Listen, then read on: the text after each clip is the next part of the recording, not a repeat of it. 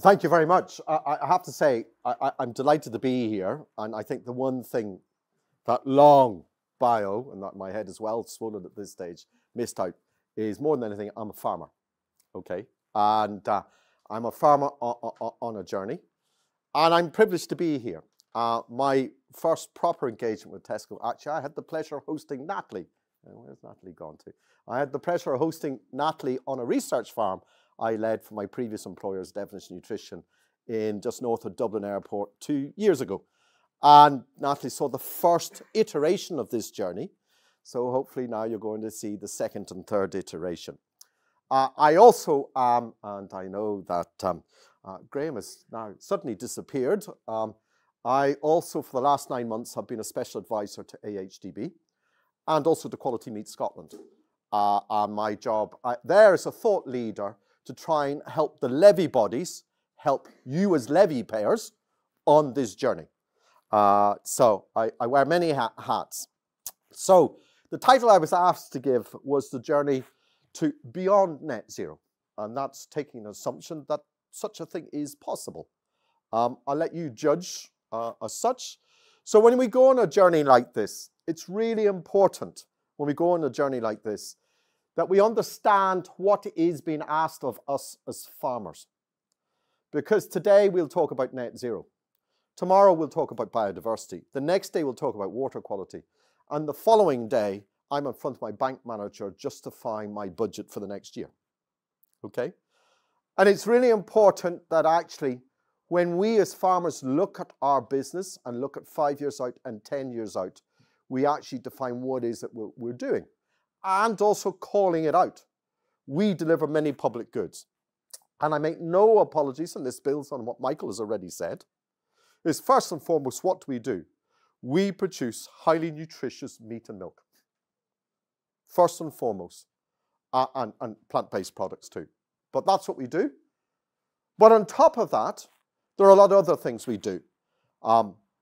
Without soil, we've got nothing. So, delivering soil improvement, both fertility and health. We have carbon stocks. Our landscape is full of carbon stocks. So how do we start to do some heavy lifting? We have impacts on water quality.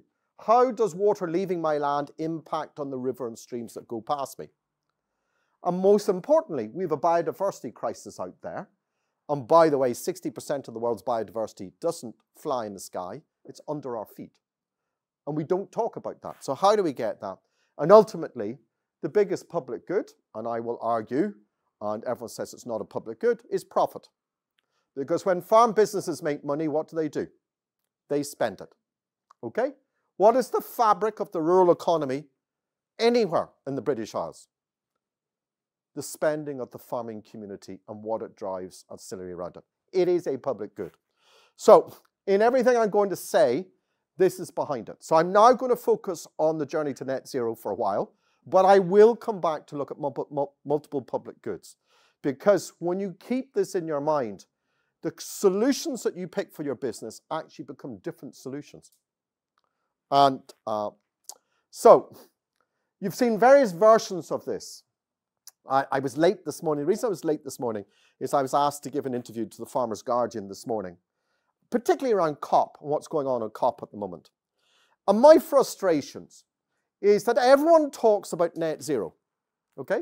Everyone talks about net zero on the media and whatever else, and the second breath, they then talk about emissions, okay? And it's really important to understand that net zero is not about zero emissions. Net zero is actually about knowing your emissions and bringing them down, knowing your carbon stocks and building them up, displacing whatever fossil fuels you can displace, capturing waste, and particularly methane from waste. And when all of that activity gets to zero, that is net zero.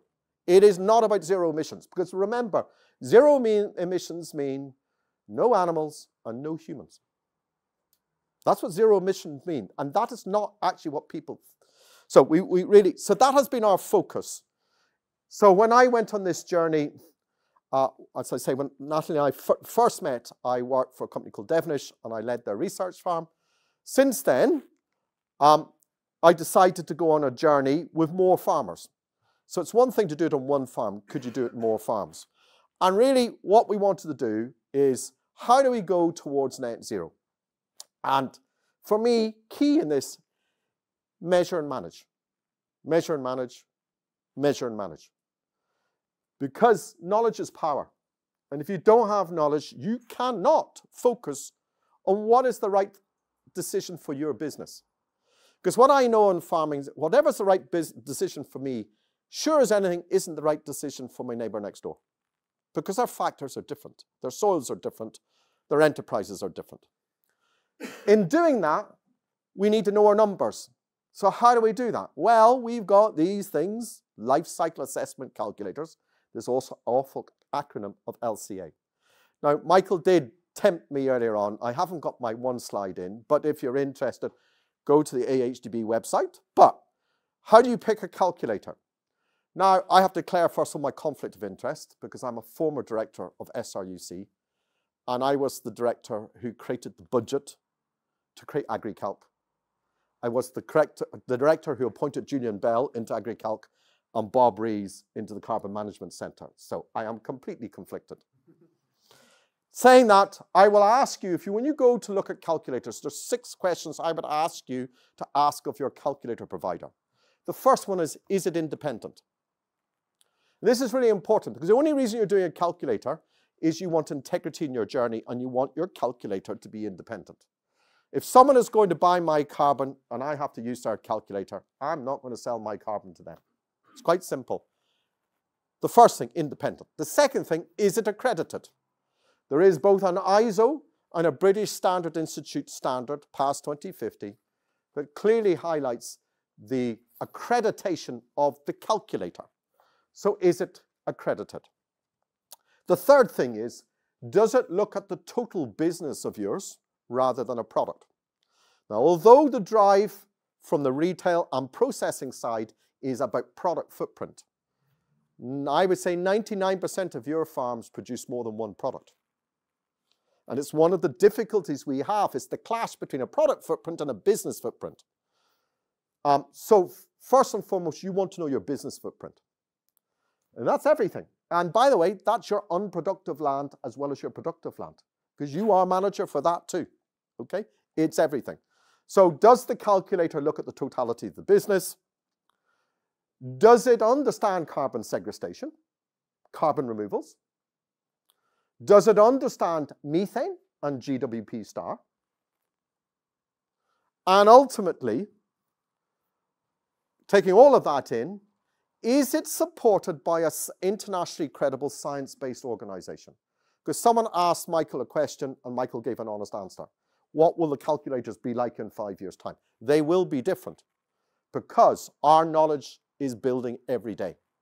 And it's really important that whatever calculator provider you go with, is that they're backed by a science organization who will be continuously mining the new knowledge and making that calculator better. Because our calculators are very crude at the moment, okay? So I hope, and all of those are actually on the AHDB website, if anyone's interested, on AHDB's advice on how you pick a calculator. It's also important to understand their limitations. So when you go through a life cycle assessment calculator, they use a thing called a factor or an average. So a dairy cow is a dairy cow is a dairy cow. Well, you know and I know a dairy cow could produce 2,000 litres or 12,000 litres. Okay? So actually, a dairy cow is not a dairy cow, is not a dairy cow. So when IPCC drew up this journey of calculators back in 1990, they started a thing called Tier 1, which just was an international fudge. A cow is a cow is a cow. They allowed us to a journey of improvement. So Tier 2 is when you then make a judgment at a national level. And Tier 3 is when you make a judgment at an actual farm business level. So it's about continuously improving. So when we look at emissions, the calculators out there that you are using should be using Tier 2 emission factors. But where they're using carbon segregation at the moment, the data is not good for carbon segregation, and they're only using Tier 1. Okay? So you need to understand this. But the goal has to be that we all want to get to Tier 3. And that is the goal we want. And to get to tier 3, we need data. And we need it from individual farms. That's what we need to get to.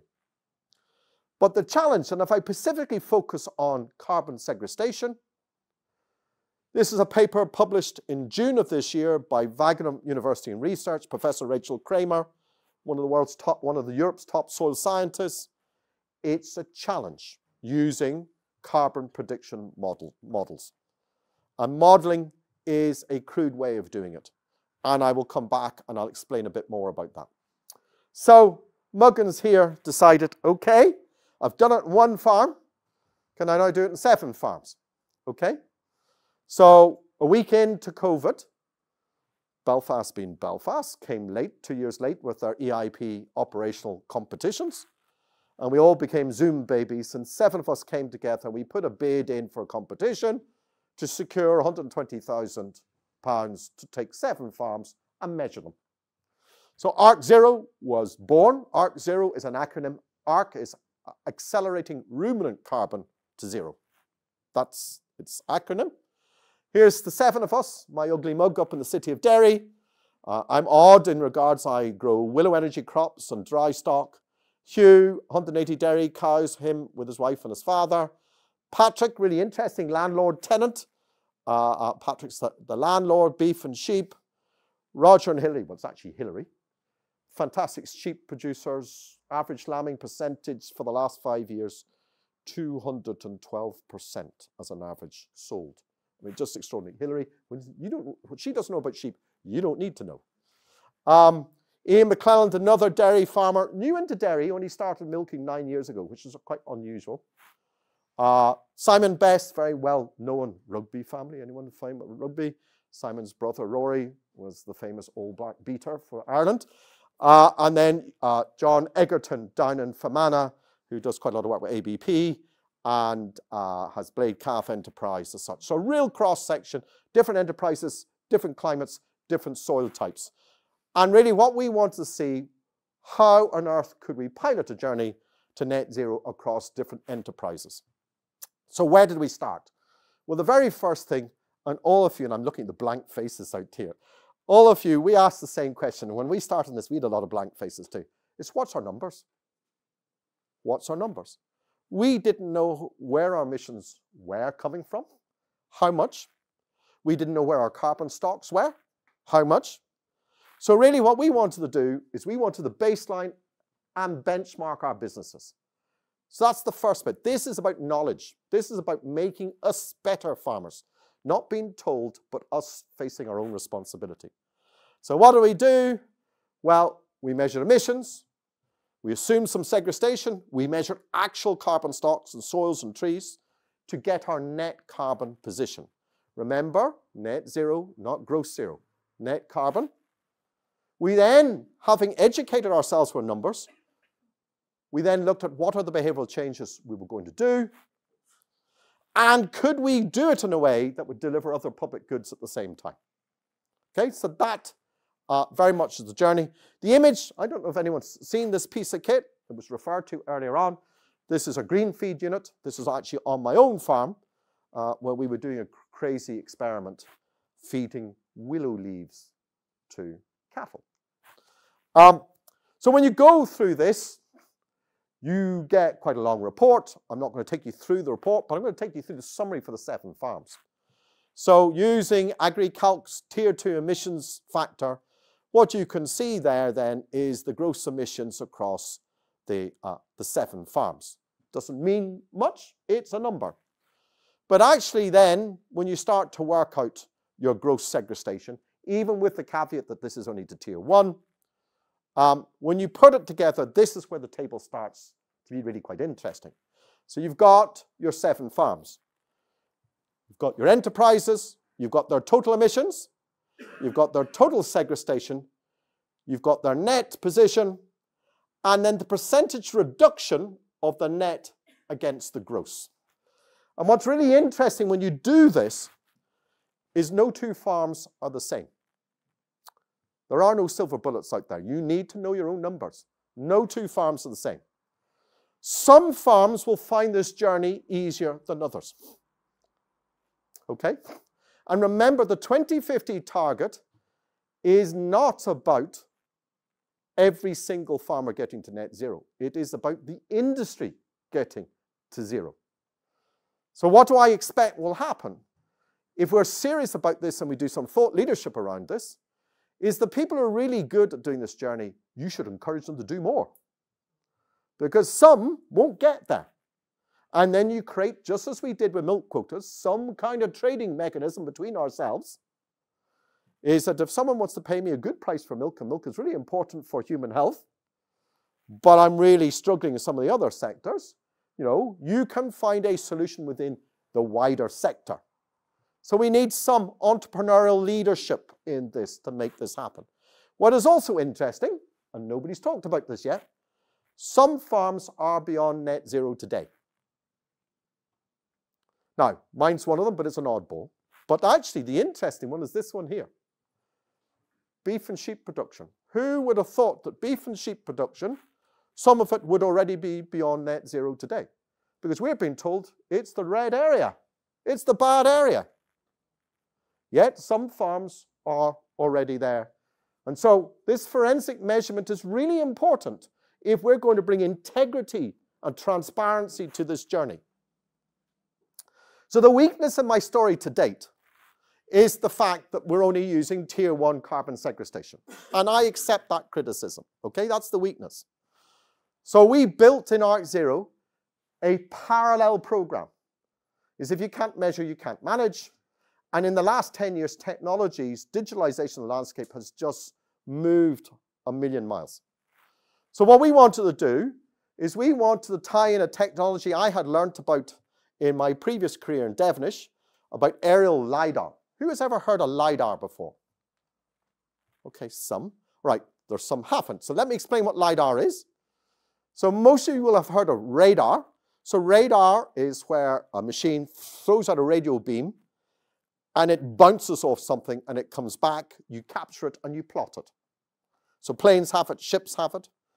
LiDAR does exactly the same, but it uses laser beams, not radio beams. And the benefit when you do it over landscape is some of those beams may be intercepted. If you're flying over a tree, for example, some of that beam might hit the top of the tree and it'll bounce back quickly. Some of that beam will get through the whole way through and hit the soil and bounce back slower. And so you get this huge data set of return signals that you can then do funny things with fancy pieces of software, and gives you really extraordinary information about how much carbon is in a tree, the topography of your landscape, where does surplus water leave your landscape and take nutrient and put it into the rivers. If you wanted to prevent flood risk management, where would be the best place to hold back water? LiDAR is stunning. The other piece of kit, and this is from a company in Dundee, what is novel about them is they're the first company I know that can measure soil carbon down to the sea horizon or 1 meter deep.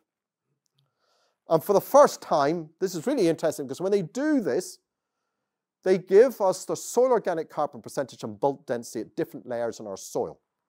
So note the 15 centimeters, 15 to 30, 30 to 60, 60 and beyond. The reason this is really important, and I have to, like Michael, declare my prejudice. I'm closer to the livestock sector than the arable sector, so sorry. But the big thing we're trying to do in Ireland is wean ourselves off our addiction to synthetic nitrogen. Because like Michael, I actually believe that nitrous oxide is the bogey, not methane. Okay? And we have a big problem in Ireland is we're addicted to synthetic nitrogen and a monoculture of perennial ryegrass. And we grow a lot of white water and we produce a lot of beef and lamb off that. Okay? But as you move from that and you start to get your soil pH right, you start to put legumes in, you start to put herbs in, what happens? Those legumes and the herbs lay more carbon down and deeper. So it's really important when you go to measurements, is the measurements are sophisticated enough that if you change your behavior, you actually get it picked up.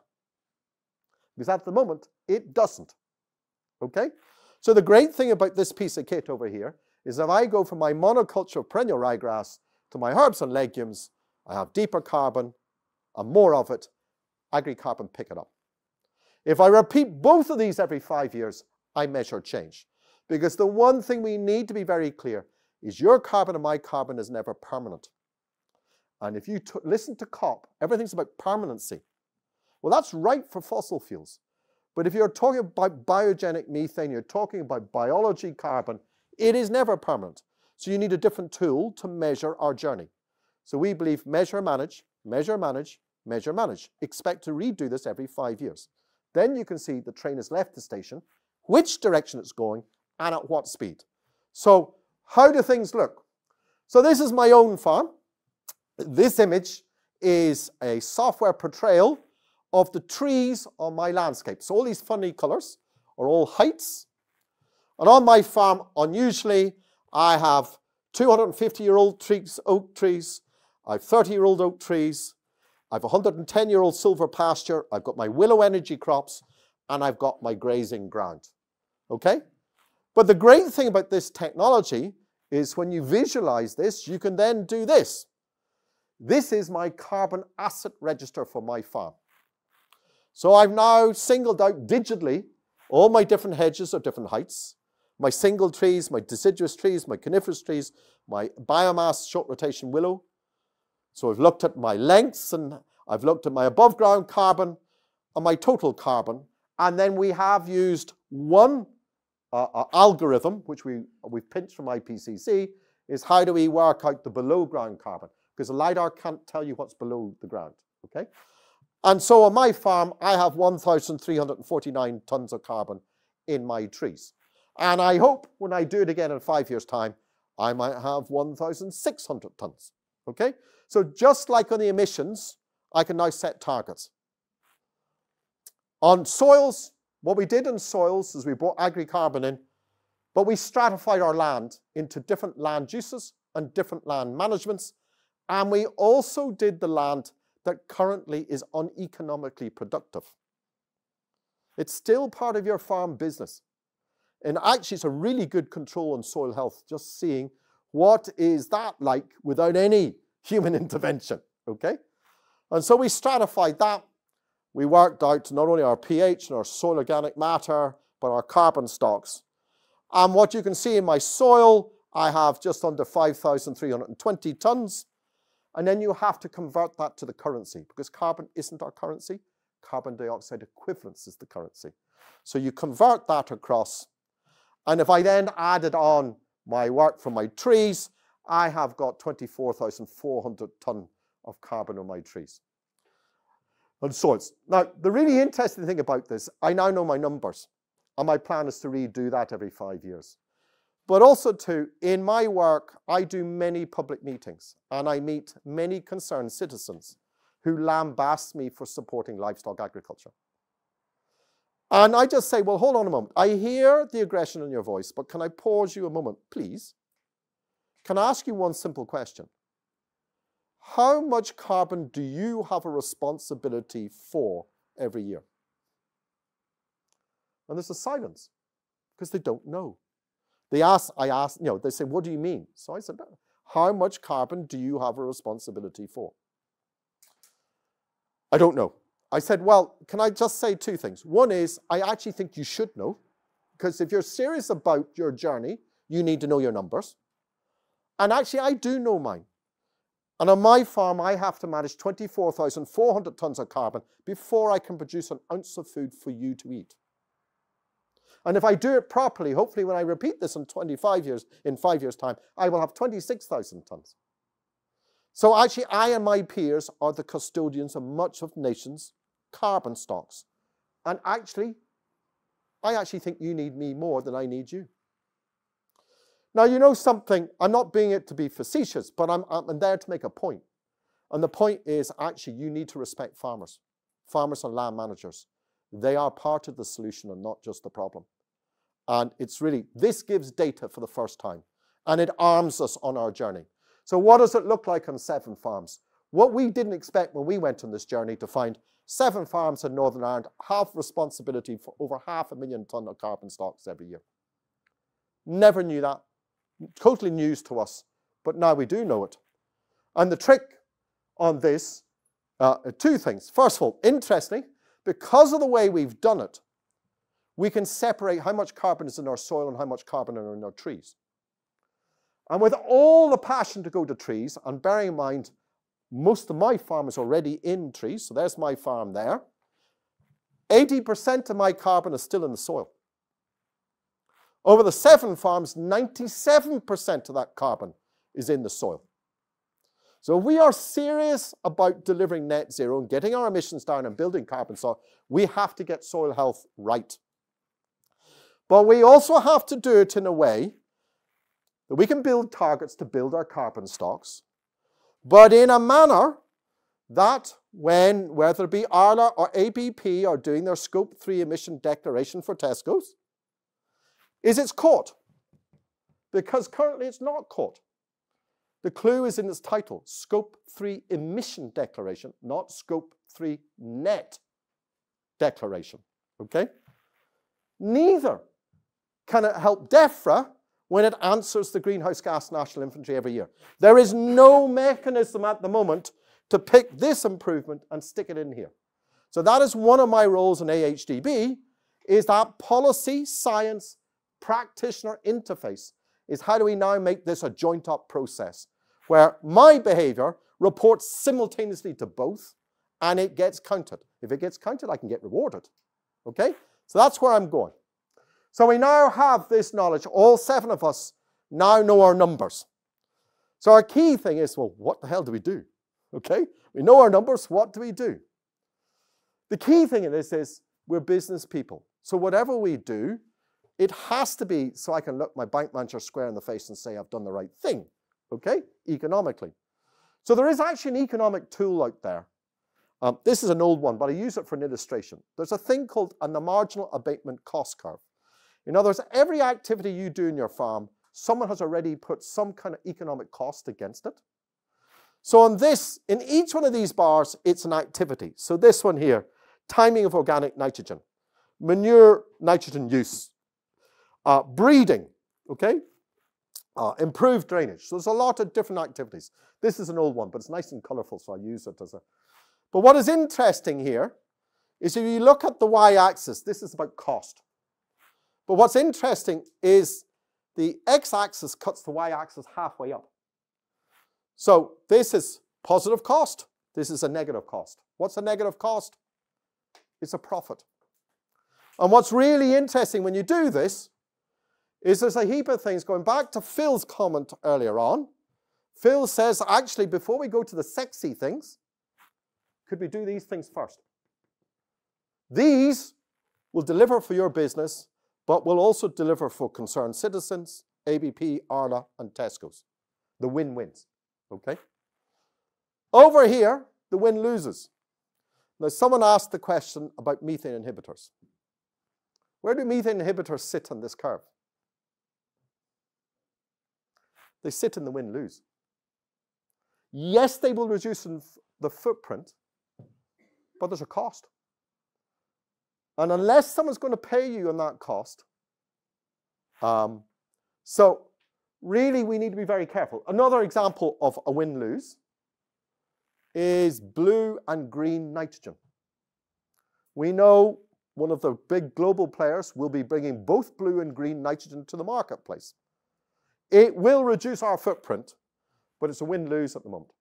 And until someone answers how farmers are going to answer this, I can only encourage farmers to sit in here for the moment. Okay? So anything that AHCB will be advising you is about the win-wins.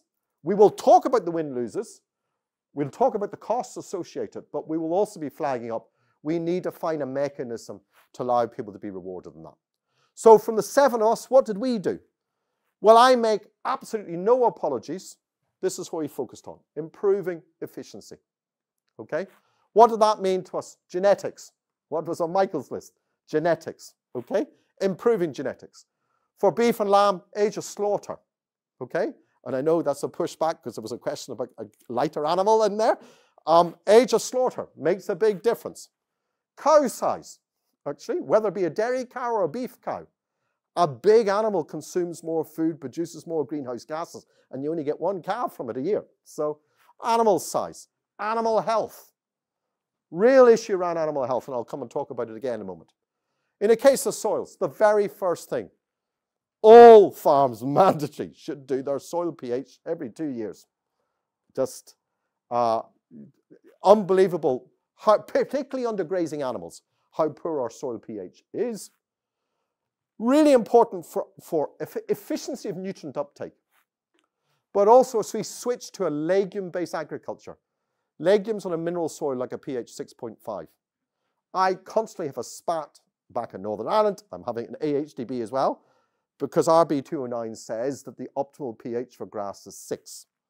If you, just take my word for it, if you want success in legumes, get your mineral soils up to 6.5. Do not stay at 6. Because the key thing we're wanting is to reduce nitrogen fertilizer. I'm in Michael's camp here. For me, nitrous oxide is the bogey, not methane. Nitrous oxide is the bogey. We have looked at planting trees, hedgerow management. Then there was a crazy guy who grazed his willow trees. Okay?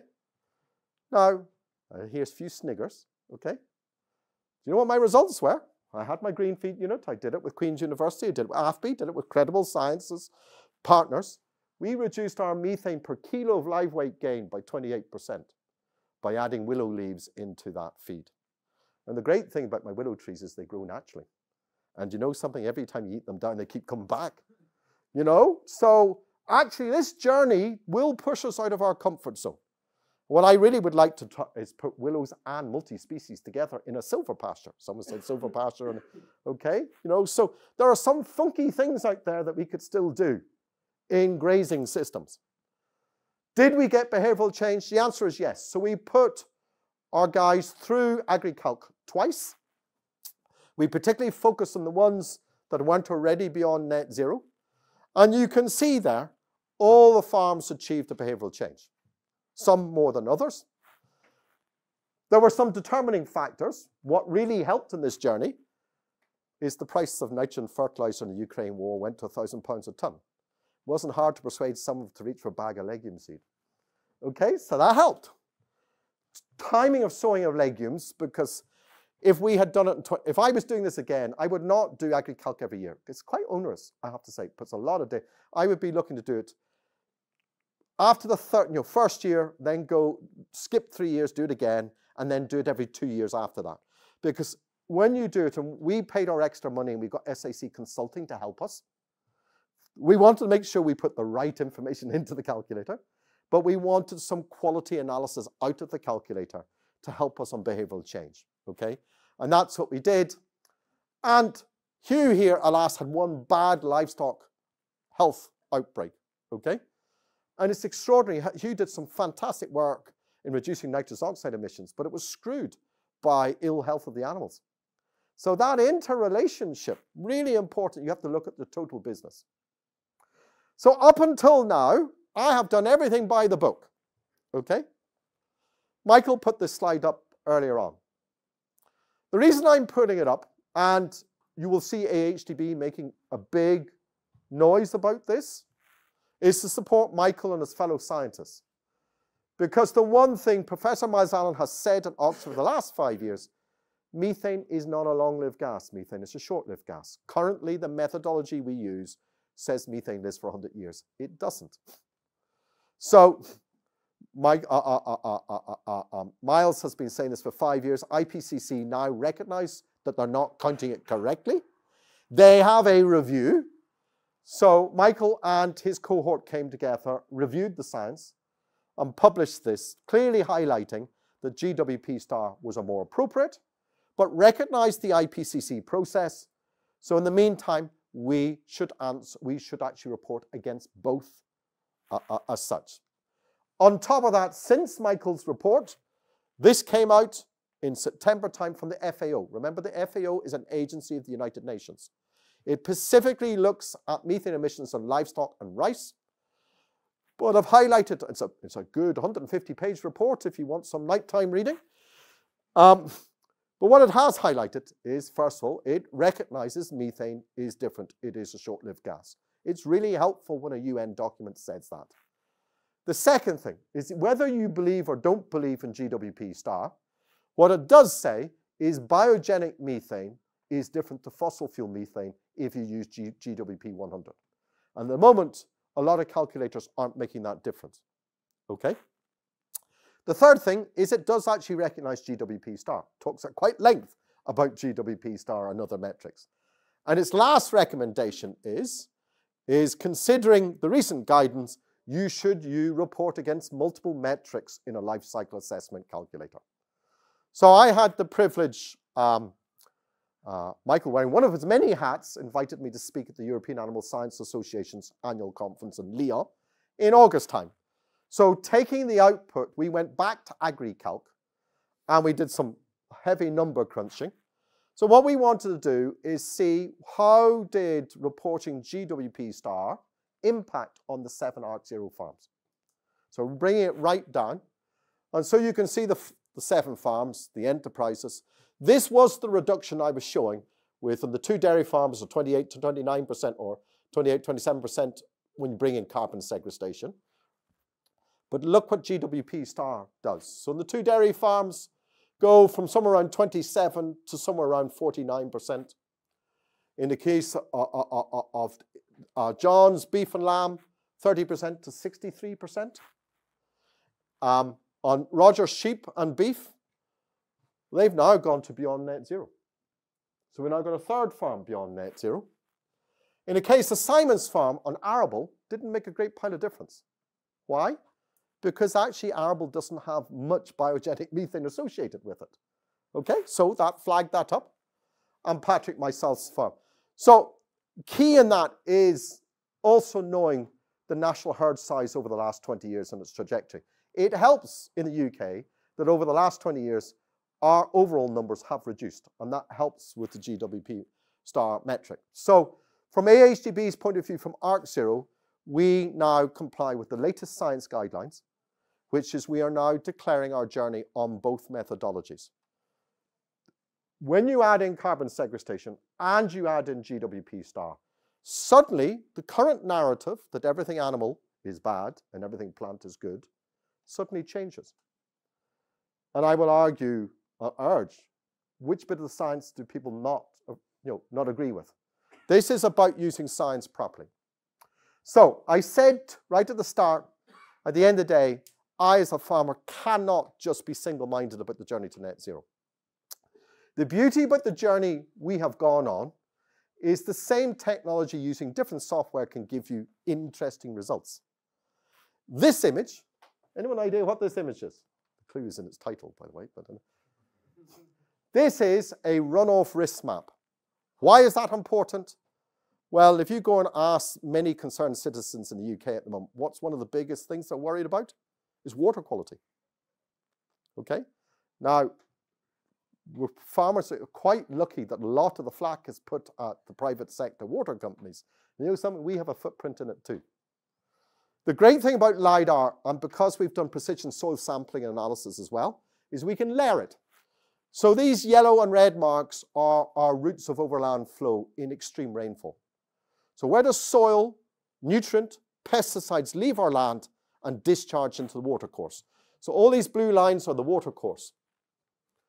And what's really interesting when you do this, what you find is that there are 2 or 3 real key points. But if I had done what is best practice, which is a repair and strip the whole way along, is 80% of that repair and strip would be in the wrong place. So this now means if we're going to do a landscape intervention, it's science-based. You're putting it in the right place and you're designing it to understand the overall catchment that drains through it. Really putting science at the front. And what's really interesting, so this is Hugh Harperson's dairy farm. I have to say this is his worst field. He's got some fields that have no yellow or red on it at all. But I did it for a reason, because Hugh had just gone through AgriCalc. He had just been told that he was addicted to synthetic nitrogen. And he had just been shown how big the nitrous oxide footprint was on his greenhouse gas emissions. And so we were flirting with him, because Hugh, typical dairy farm in Ireland, monoculture perennial ryegrass and as much synthetic nitrogen as he could get away with. Okay? What did Hugh do? Hugh reached for this. This is chicory, alongside red and white clover, alongside plantain. And he chose on his own volition, is he said, John, if I do my first exploration of multi-species swards, if I did it on top of my routes of overland flow, would that not be the right answer? Why? Going back to something Michael showed, porosity.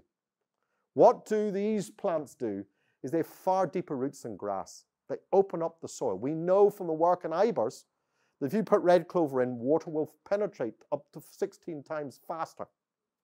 So actually, he hasn't taken any land out of production, but what he's done is he's focused his multi-species swards in the areas of high risk. By doing that, he's improved his water quality.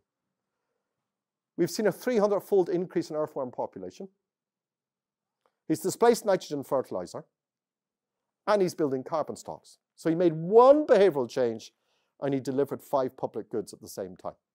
That's why it's really important that when we go on this journey, we look at the multiple public goods journey.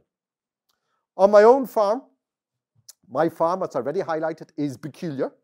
It has these 5 historic land uses. The reason I put this up here is I am told every time I engage with policy, get rid of animals, plant trees. Get rid of animals, plant trees. Okay, that's what I'm told. So I asked the same question I've always asked of science-based evidence making. Are there any perverse consequences of this journey? No. I said, show me the published data. Oh, we don't have the published data. I said, okay. Now, it just so happened, I live 2 miles from the center of the city of Derry. That's the River Foyle in the background. I've got my short rotation willow crop. I've got my 30-year-old oak trees I planted when I first came home. My great-grandfather planted my silver pasture. My great-great-great-grandfather planted my 250-year-old oak trees. And then we've got our permanent pasture. What we did this year, as part of ARC Zero, is we reached to Wagram University in Research, another good university, and we got a master's student called Ricardo Bavara, who spent 4 months analyzing the difference on soil carbon and soil biology of those different land uses, because I hadn't seen any published data. And what's really interesting, because I want to really labor this is a publication for the National Academy of Science. Soil is estimated to be the home for 90% of the world's fungi, 85% of the plants, and more than 50% of the bacteria. Soil, not trees and hedges, soil, okay? So we did earthworm population. Woodlands, grass, silver pasture, willows. You can see there's a real winner there. When we went and looked at bacterial fungi communities, okay? Again, woodland, grass, silver pasture, willow. What's the commonality in here? The commonality is the land that big animals defecate on are absolutely driving my soil biology. Now, health warning, this is one farm. I want to do it in 200 farms, okay? To see, is that replicated? Because if it is, this is the story that actually we need to tie into as well, is that circular nature. When we went and looked at soil organic carbon, it's really important when you do this that you do something first. You look at what we call a soil texture classification. So what do I mean by that? Well, how much of my soil is clay? How much of my soil is silt? How much of my soil is sand? The reason this is important is clay will hold more carbon than silt, and silt will hold more carbon than sand. And what we found on my farm, quite unusually, is we were quite representative. There wasn't a huge diversity. Because really where we wanted to go to is we brought agri-carbon in with this big piece of kit down to a meter, and we measured soil organic carbon stocks. Because really what we want to be able to deduce is if the soil is the same regardless of land use, if different land uses are producing more carbon, we would find it. Well, we did. There was a clear winner, silver pasture, but there were clear losers, 1, 2, 3. And the only conclusion we could come out of is anything that is a monoculture, whether it be a monoculture of grass or a monoculture, in this case, it wasn't Sitka spruce, it was oak, daddy of the trees. Our soil biology has collapsed. Our soil organic carbon has collapsed with it. Now, it's only one farm. Our belief about this, we're gobsmacked about this. What we think is the consequence is when my great-great-great-grandfather planted it, what did he do? He fenced big animals out of it. Why is that important? Because if you plant a soil of healthy microbiome It relies on that inoculant every year coming from feces to keep it going. It will maintain its own pH. But when you get rid of those feces, the microbiome slows down. When it slows down, it is not able to keep that pH stable. If I then showed you our soil pH maps, under my oak trees, my soil has dropped to pH 4.8, while my productive land is sitting at 6.5. So these are some really strong messages that actually, whatever land use you end up doing, it'll be a mixture. The land management is actually more important than the land use, regardless of it. So what we want to do is we want to take this and leverage it into public policy. Simon, in his introduction, mentioned that for 7 years I chaired Northern Ireland's Expert Working Group on Sustainable Land Management. And we took the learnings from Devonshire's work on Douth and the learnings of Arc Zero, and we said to government, if you can't measure, you can't manage. We need one single framework. One single framework. And off we went. We secured 38 million with a top up to 45 million if the scheme was oversubscribed. Divided Northern Ireland in 4, one zone per year. And what's really interesting is last year when it was opened, 92% of farmers applied. This year, another 92% of farmers applied. Farmers like knowing their numbers. Really helpful. But most importantly, and this is my message I also say now in Cardiff, London and Edinburgh, government recognition, measuring, reporting and verification is a public good. This is expensive to do, but let's put it into context. This is roughly 3% of the total annual subvention to farms in the UK. That's its cost. But the knowledge it generates, the integrity it generates, and the confidence it can give our processors and retailers when it's repeated every 5 years, is this answers so much of the questions that's mentioned. And it gets us away from modeling and gives us actual data and makes sure that as you go on your journey, you get it counted and you get it recognized. The reason this is important is ever since Brexit, I believe we in the UK have been blindfolded. We don't look outside the United Kingdom. So I'm going to flag up 2 issues that are going on. First of all, Australia. What country did our government do a free trade deal with? Australia. Why is it important in this conversation? In 2014, the federal government of Australia saw the opportunity of carbon removals in the land-based sector. But they wanted it of integrity. They didn't like the Wild West of the private sector. So they created a regulatory framework. It's called the Clean Air Regulator. But they set the bar really high. And up until this year, not one farmer got through. This year, 7 farms have got through. And what is really interesting, this is Archer Farm was the first farm to get approved. They measured soil organic carbon down to 1 metre deep, and they measured it 7 years apart, and then they took all the data to the Clean Air Regulator. What he did get is he got these Australian carbon credit units, these ACCUs. When he took it to the private sector market, the private sector market was at $40 a tonne. He got $93 a tonne. It was a premium, and it was a premium because of the integrity of the journey. Measurement is your friend. Measurement is your friend. And bring it closer to home, and I farm 2 miles from the Irish border. 21st of the 11th, 23rd, really important date.